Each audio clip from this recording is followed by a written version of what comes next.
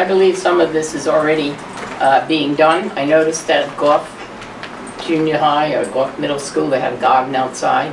Slater Park has Daggett Gardens. I am in favor of community gardens if people take care of them and share that food that they harvest. We only have a certain amount of time with our environment here to do that. But I am in favor of the gardens, and as far as the green space goes, it is good to keep as much as you can. But trees don't pay taxes. You know, that's the problem. If you can save some of it, but some of it you have to give up. Thank you.